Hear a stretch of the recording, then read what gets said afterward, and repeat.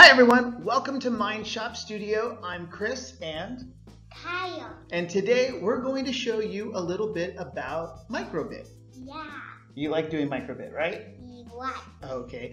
And the great thing about MicroBit is you don't even need to have an actual MicroBit to use it, because when you use the editor, they have a built-in simulator, so you can actually do MicroBit without having a MicroBit. Now we're going to be programming our MicroBit with blocks using a Scratch-like language, which makes programming a lot easier, I think. You don't have to write all the code. I really hope one day we'll be able to program without writing any code. That would be awesome. So our first lesson is called Once and Forever. And whenever you load up your MicroBit, you get to this page here. And as you can see, you've got a start block and a forever block. Kyle, what does a start block do? When something starts, it's going to do it. Okay. It happens first. It happens first. And it happens one time. Yeah. Okay. And what about the forever block? The forever block going to do it forever. Okay. So it runs over and over and over again. Yeah. Very good. All right. Hey, before we get started, let's do a little puzzle. What do you think? Yes. Okay. Take a look here. Hello. What do you see? Time for bed. Time for bed. Maybe you knew this one already. Okay. What about this one? Don't be late. Oh, you knew this one too. Boy, I'm gonna have to find some harder puzzles for you. If you have a MicroBit, you can connect it up to your computer. And if you don't have a MicroBit, we're just gonna use a simulator like us. You wanna go to the web page, makecode.microbit.org. And then it will bring you to the editor and you can get started. So again, we're gonna be in the basic menu. We've got some show blocks in the basic menu, and the show blocks allow us to show things on the display. We can use show number to show numbers. Like this one. Okay, what do we show with show number? Stuff or forever. Kyle, Yeah. you're jumping the gun. I didn't say you need, I asked you, what does show number show? Show number 0 block, you're going to show the number. Okay, and what about show LEDs? What does that block do? You're going to show the shape that you're choosing. Okay, it's going to show the lights that you tell it to show. And what about show icon? Show icon. Show icon, you can choose the blocks. Right. You can choose the blocks. You can choose the icon that has already been made for you in the system. So you don't have to draw your own pictures. You can just use one that's already done. And then there's show string. Show string. Show string, hello. Okay, but what's the difference between show string and show number? Show string is showing words. Show number is showing It's showing the number. Very good. Show string can show numbers, but when you put numbers in show string, they're not treated as numbers anymore, meaning you can't do math with them. That's the big difference there. All right, and then we have a pause block that allows us to stop doing something so that we can show some information on the screen for a little bit of time. And of course, on start and forever. Okay, so Kyle, first, I want you to create a start block that shows a heart. Can you do that? Yep. A start block that shows a heart. We don't need forever. You might need it later, so don't throw it away. We have already. Let's see. There it is. Heart. Good job, Kyle. Now, Kyle, take that heart block out of the start block for a second and just put it, just stop. Okay, so you'll notice when you have a block that's not where it's supposed to be, or maybe there's a problem with it, it turns what Kyle and I like to call ghosty, meaning there's a problem with that block. So if you see ghosty blocks, you know, maybe I need to pay attention to that and fix it. All right, Kyle, go ahead and put it back where it was. Okay. Uh-oh. Don't slow it down. All right, now Kyle, I want you to create a forever block that displays a smiley face. And we already have a forever block. So Yes. let us show the icon. That's funny. Did you click the smiley face? What happened?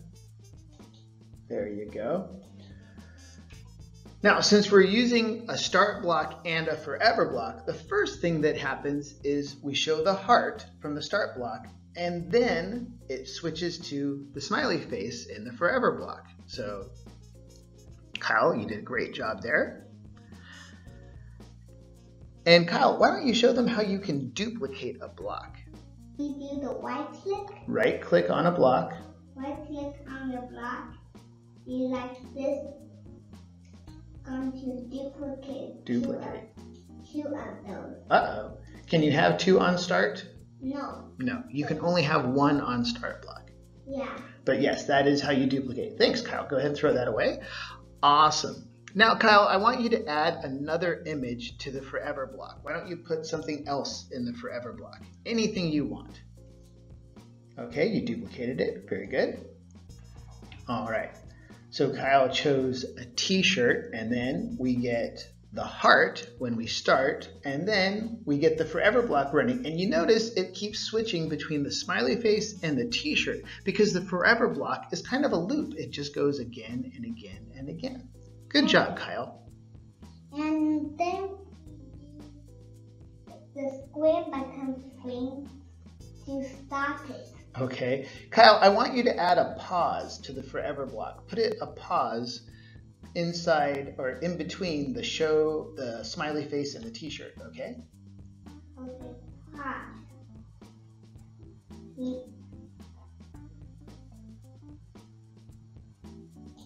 Good. Now, pause is in milliseconds. So every number represents 1 millisecond or 1/1000th of a second. The default is 100 milliseconds. Kyle, why don't you set that to 200 milliseconds, please? Or 2/10ths of a second. All right, and let's look and see what happens. Now we get a little bit of a pause between the smiley face and the t-shirt. No pause between the t-shirt and the smiley face. You see it quickly switches back. Good job, Kyle. Why don't you go ahead and create your own picture? Get out a block from Basic, the Show LED block, and just make a picture you like.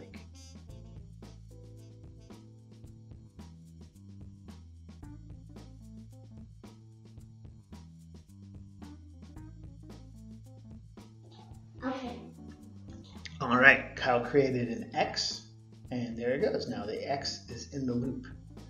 And you can see the difference between the pause between the smiley face and the t-shirt and no pause between the t-shirt and the X. Very good.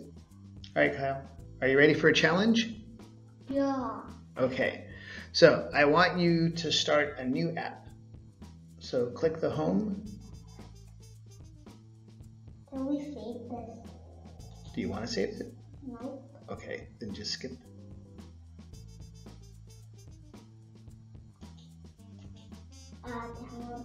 Okay, so Kyle, I want you to have the MicroBit display a skull on start. And the show icon has a little drop-down arrow showing that you can have some options in there. And that's a good thing to look for when you're working with these blocks. A lot of the blocks have options, which makes them a little bit easier and more dynamic to use as opposed to just having to type everything in or going back and getting a different block. A lot of times you can grab a block and then you can duplicate the block, use the drop-down arrow to get a different block, a different function that you want. Did you find the skull? So there's a scroll bar. Why don't you scroll down? Yeah. Do you see the skull now? There you go. Good job. All right. Then I want you to have the microbit wait 1 second and clear the screen. Up.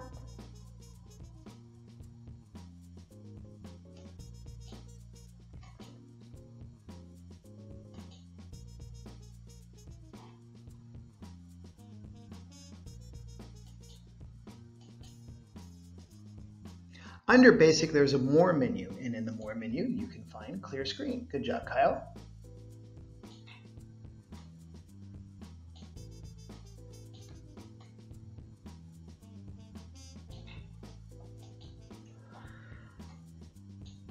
Okay, there's more to this challenge. So now we're going to wait another ½ second and then show a dot in the middle of the screen. So you want to put a dot in the middle of the screen. And I want you to put this in the forever block, okay? Good. And then after that, I want you to wait 200 milliseconds and display a small square.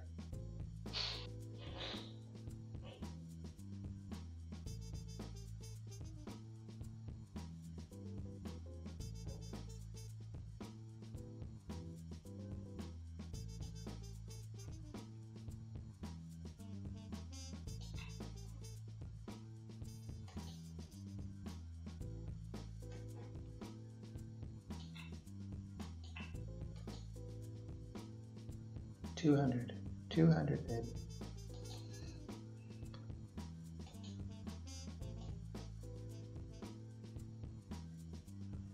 And as you notice, Kyle is holding down the mouse button on the Show LED block, and that allows you to change the lights from off to on. So it also works to change them from on to off. If you hold down the mouse button, it's like you're keeping that same function with all the LEDs that you pass over with your cursor.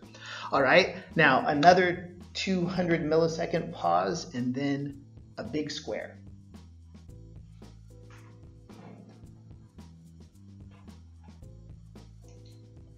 Good job, duplicate.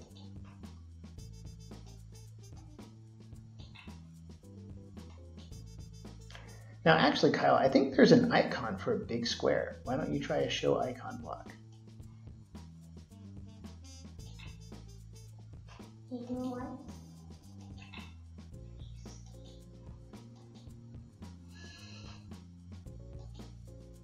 what? Okay. Oh. Scroll down. Keep going. Keep going. Don't click on. There you go. See the big square? Good.